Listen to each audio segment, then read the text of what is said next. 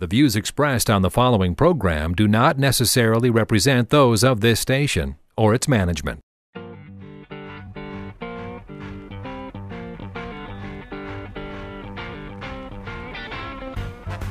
It's time now for Where You Live with Gene Sullivan, the show that deals with the news and events that affect you the most. Whether you rent or own, live in an HOA, single-family home, or an apartment building, Gene will tackle the issues right where you live. So, from the True North Painting Studios, here is the original Man of Steel, Resolve himself, who stands for truth, justice, and the association way. Here's Gene Sullivan. Hello, everyone. Welcome to Where You Live. I'm Gene Sullivan, and I'm broadcasting from the True North Painting Studios. When you're looking for the right painting contractor, what do you look for?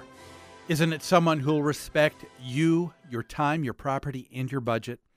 That's what you can expect from True North Painting. Find out more about this exceptional company by going online at truenorthpainting.com. That's trunorthpainting.com, or give them a call at 952-831-1433. I'm also brought to you by the great folks at Extreme Exteriors and American Family Insurance, the Kim Bennett Agency.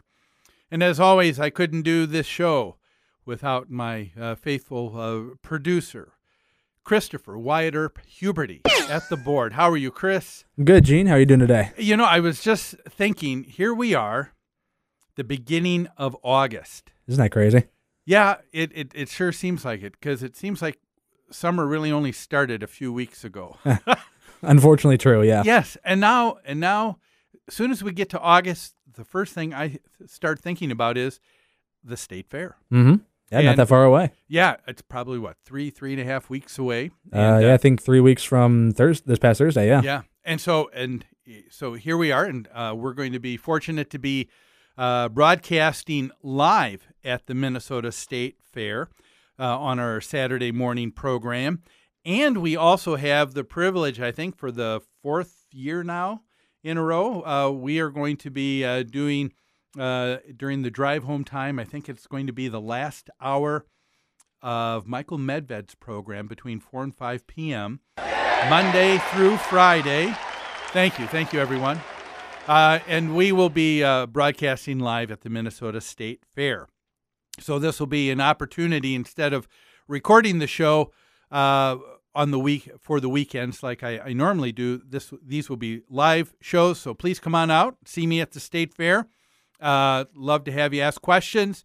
Call. We'll have a phone number for people to call in as well. It's always a lot of fun. You'll be actually out at the State Fair too, won't you? The first Saturday will be. Otherwise, we'll be back here kind of holding down the mothership a little bit. Now, when you were in Indiana, did you always go to the State Fair there? I went a few times just to go when I was little. Then when I worked at the TV station in college, we had a booth kind of like we do up here that I had to man. So I haven't gone to the State Fair as a patron in quite a while. All right. Now, usually we get kind of I guess spoiled, because the State Fair is in the Twin Cities, and of course between Minneapolis and St. Paul, you've got half the population of half the state right there. So it makes sense that the State Fair is going to be there. From where you grew up, how far was the State Fair? Hour-ish. Just an hour. So yeah. That's not too bad. No, not bad at all. I had one buddy who came from Indiana, and I think he said he was like 4 or 5 hours away. Oh, but he made the trip? But his dad, his senior year, allowed my buddy and a couple of his friends to have the pickup truck for the weekend and to spend it by themselves at the Minnesota State Fair. Nice. And all kinds of hijinks ensued, that's for sure. I believe it. Yes. But so what's one of your favorite things to do when you're at the fair? Yeah. Oh, eat. Without question, eat. Yeah. And there was a couple years ago a show with these little tiny dogs, all these weird tricks. Uh-huh. And my wife's a huge dog lover, so it was adorable. It was it was a harmonic convergence of all it was of all that is important to the Huberty family. Exactly. Right, cute dogs and food. That's about it. That sounds good. Well, hey, we've got a lot to cover on today's show, so let's begin, shall we, as we always do, with property management in the news. Property Management in the News is brought to you by Home Furniture and Abbey Floor Coverings. Their showrooms are staffed with professionals who will help you choose what you need to fit both your lifestyle and budget. Whatever you need, chances are they'll have what you're looking for. Now, if you wish to avail yourself of special pricing you're not going to find anywhere else, all Where You Live listeners, call Customer Service Coordinator Lori Matson at 952-224-2663. Our first story is coming out of New York City, and this is from the Fiscal Times, just about a week ago. Now, I think a number of people know that New York has a new mayor, Mayor Bill de Blasio, and the mayor had a very important inaugural address that he wanted to make. This was his pledge throughout his campaign, and that was that he wanted to end the glaring income inequality that was taking place in the city. And let me give you a quote. This is a quote from his inaugural address to the people at New York. He said, and I quote, that New Yorkers see our city not as an exclusive domain of the 1%, but a place where everyday people can afford to live, work, and raise a family. So keep that quote in mind as we deal with our first story, and that is the city of New York developing these super luxury high-rise apartments. And they have certain sections of the building that are designated for low-income families. And that happens in a lot of in apartments here in the Twin Cities. You'll see that with single-family homes that are rented out. Homes are made available with the help and assistance of the city. People usually get tax breaks for being able to do that. But in New York, when they develop these new high-rises, they have something very interesting. The front door are for the rich, and the back door are for the poor. That's right. That's exactly what I said. And so the idea of the mayor and his inaugural address, I want to stop, he said, the income inequality that's taking place. Boy, I was just amazed when I heard about this story. And that's exactly what's happening right now.